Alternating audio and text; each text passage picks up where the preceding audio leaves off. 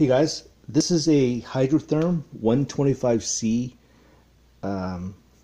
heating system. It's obviously a water heating system that heats a whole house. This house has 5 zones. So you can see 1 valve per zone here. This red one is a valve, but we just replaced it. So, okay. So in a nutshell, here's how the system works. Okay, so this valve here is your main pressure regulator valve coming in. On this side here, that leads to the cold water coming in from the house. Goes to the pressure regulator valve. This pressure regulator valve holds it to about somewhere between 12 and 22 psi for the whole system. And then there's a lever on top here.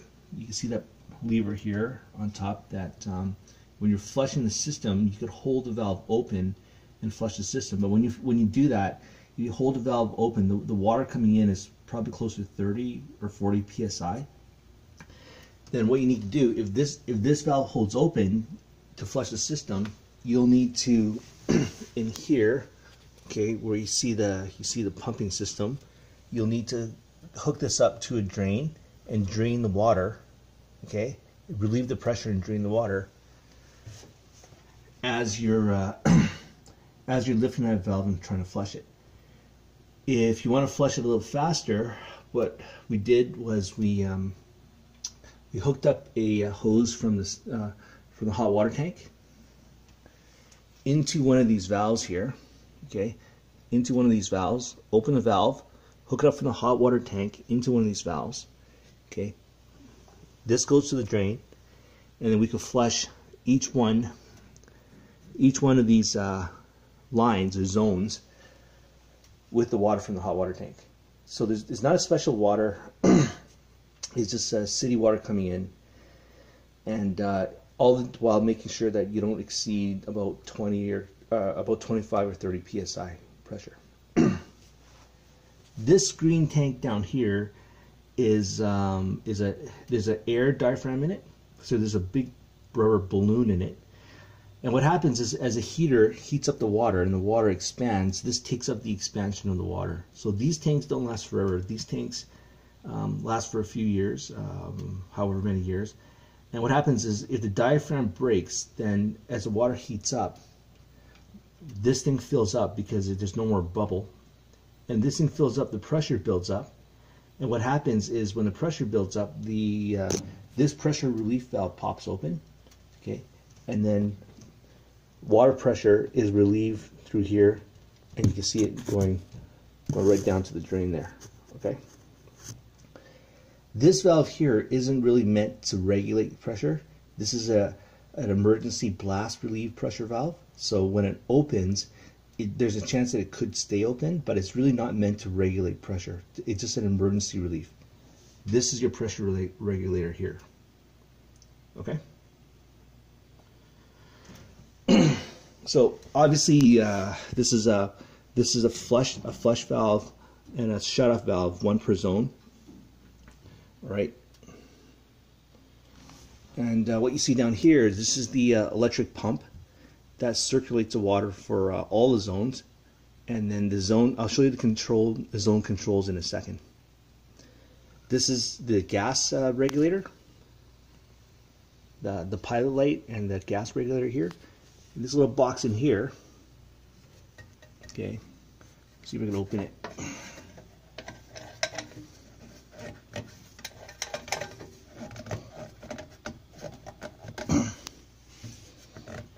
Okay, well, I can't seem to open it. This little box in here, there's a controls that controls the temperature of the shut-off temperature of the boiler. So it's right now it's set about 160, 180 Celsius, but that's adjustable in this box here. This, what you see here, is there's actually 3 gauges here. 2, I guess. One is a pressure gauge that monitors the pressure of the whole system on this side, on the pump side, and it's also a temperature gauge. Now, didn't really trust it, so what we did is we we had another pressure regulator that we attached on here to measure our own temperature, to measure our own pressure regulator. So kind of double up. It was very important to keep the pressure, make sure the pressure didn't get too high. This is obviously the gas line. Okay, this is the gas line coming down, and of course the gas shut off. So anyways, I think that's all from this side of it. Obviously, this big gray box here, this is the actual heating unit. Receives the gas from the city, the natural gas, and heats the water. And then there's a some kind of a thermostat in there, shuts off the water. You can see the thermostat wires here. I guess this is the thermostat wires. And it shuts off the water when it's hot enough. Okay. And that's all I can. Oh, these things here. So this is a kind of a pressure relief valve.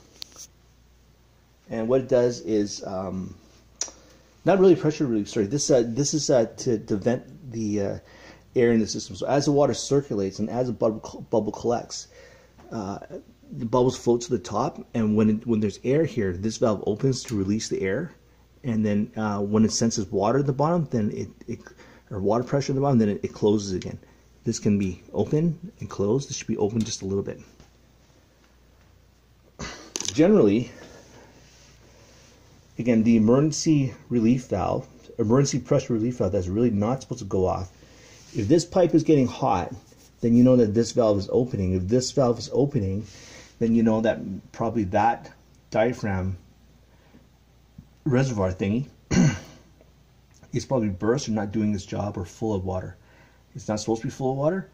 It's supposed to have an air pocket at the bottom, and then you can, so that with the air pocket, it's able to absorb the expansion of the water as it's heated up. But of course, if the diaphragm is popped, the air leaks out and probably leaks through this thing here, and then that thing fills up with water, unable to relieve the pressure. So this thing starts to open, and this pipe gets warm, gets a little wet down there.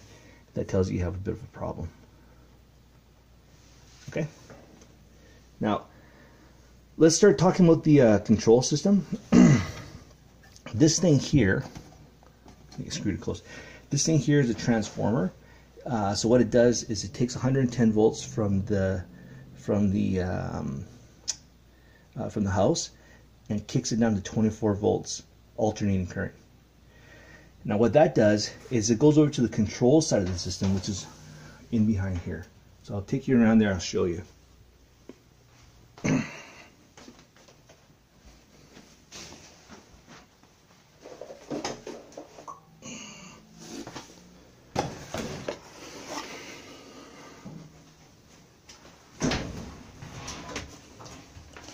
All right,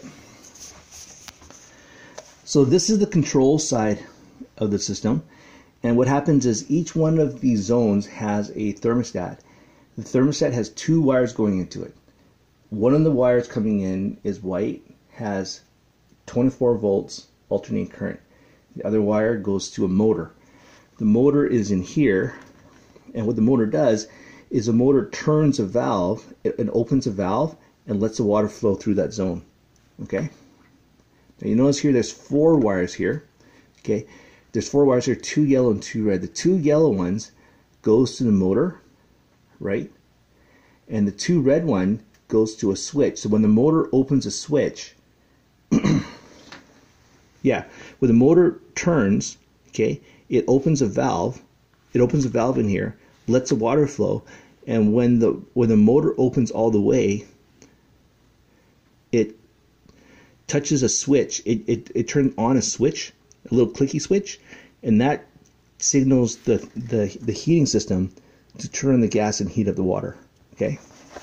Now, you notice here, if you look real close here, that there's a lever here. Okay. So when the lever is up, okay, let's see here. All right.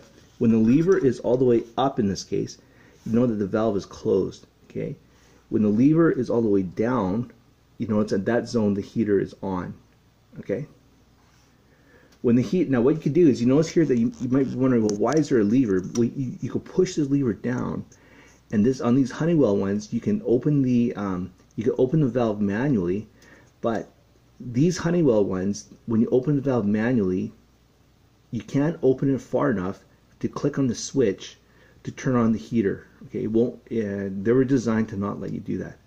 I think probably to meet some kind of a city code or something. So you can open it, okay, but you can't open it far enough to click on the switch to turn on the heater. I mean, if you're smart enough, you could probably connect two of these wires. This is what it does. It closes these two red wires, and that should turn on the heater itself. But that'd be a bit of hacking. So obviously, you know, for the thermostat, there's one zone, there's one control valve per zone. Okay. So let me show you what a control valve looks like. All right. Okay. So some of the parts here. Okay. So this is what the control valve looks like. These are very kind of universal Honeywell ones made in Canada. Apparently they are very popular around here. Okay. So you can see here that the control valve, okay, the control valve, you can see right in the middle there, latches onto the brass coupling. Okay, and what you can do is these two screws here. Okay, there's one screw here, and there's one screw right here. You could actually, if you need to replace the motor, you could just unscrew this one here, this one here. You could pop this off, okay, without having to unsolder the valve. Really cool. So it comes apart like this. Okay, and here you can see the motor part. Okay. All right. So there's four. You can see there's four wires coming in. Oops. Okay, you can see there's four wires coming in, two red and two yellow. Okay. And you can see the two red ones, the two red wires here. It goes to the switch, which is right here. Okay, it goes to the switch, which is this gray thing here. And what happens as the motor turns, okay, there's a little lever that pushes on this little black button there, right? That pushes that black button, and what that black button does is it closes the terminal, connects these two red wires together, sends a signal down to the heating system to turn the gas and turn on the igniter. Okay, and so you can see the motor here, and this is the lever. So, okay, so as the motor turns on, the lever comes this way, and you can turn on manually, like what I'm doing here. All right, and you can open it manually just like that. So you can tell that when this valve is open in this fashion, you can tell that, you know, this is, you know, the motor, that zone is being activated and it's working. All right, and if you latch it there, then it stays there. But you can see here that where is it? Okay. Okay, you can see here that this, maybe, I'm not sure you can see that, but there's a metal plate here that is not far enough to touch this to activate that black switch. But if I push with my hand, okay, I can push it far enough to activate that switch. There, you see that? So I could push that metal lever far enough to activate it. So the motor can push it, can turn that lever far enough to activate the switch. Manually, you can't. So when the motor turns, it turns this thing here. Okay, it turns this thing here just like that. It turns roughly about 90 degrees. Okay, and you can see there's a little ball valve here. Okay, you can see there's a little ball there that opens and closes. Very simple system. All right, so this one is soldered in the pipe, and you don't have to replace this if you're just replacing this thing here. When you take the motor out, what you want to do is you want to turn this one by hand. Okay, you want to turn this one by hand to make sure it feels nice and smooth and feels okay.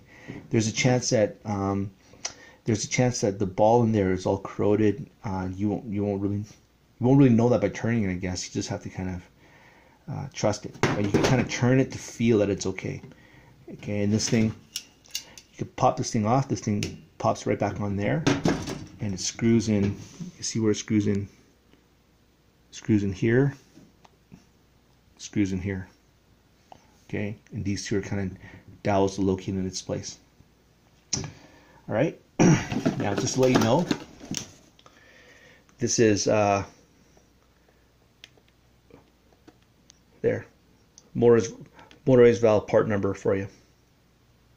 Focus, focus, focus. Okay, and that's all I can think about. I can't think about anything else I can show you about the system. Oh yeah, okay. Talk about this mess of wiring here. So eventually these two wires here, the two yellow wires, okay, need to be spliced off. You can see here, okay, it needs to be spliced off to each zone. All right, see the white wire there? So each yellow wire needs to be spliced off to each thermostat. Each thermostat is going to come back to the yellow wire, okay, and then power up the motor when it turns on. The thermostat is really just a simple on and off switch. It either connects the power or disconnects it. That's it. The red wire should all splice back into ouch, shit. Okay, the red wire should all splice back into common connection, because that goes back to the heating system to tell it when to tell it when to turn on. And like I said, I should be able to short a couple of wires and make it turn on by itself, but that would be kind of hacking, and I really don't want to do that unless I don't have to. And you can see here that where the brown wire comes in from the wall, okay, there's 5 zones there. There's 5 wires there, one going to each zone of the house, coming to here, connecting to each of the 5 valves here. Okay, guys. All right, and another pressure, not a pressure regulator, but it is meant to bleed air. So these should be open just a little bit. Yeah. Okay. So I guess one more thing I want to show you.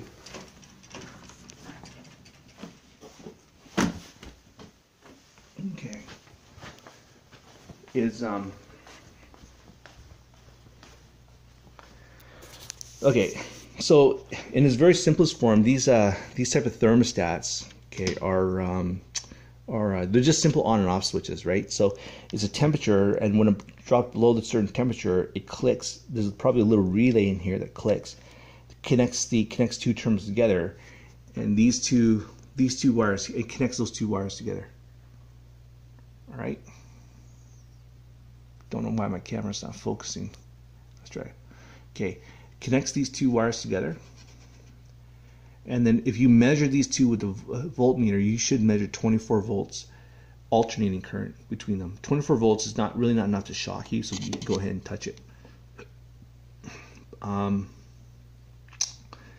else can I tell you? Oh, so if you want to test the thermostat, and if you know that you're not sure the thermostat's working, what you can do is you can just touch these 2 wires together. You should see maybe a little bit of a spark, and then that heating zone should come on. Okay.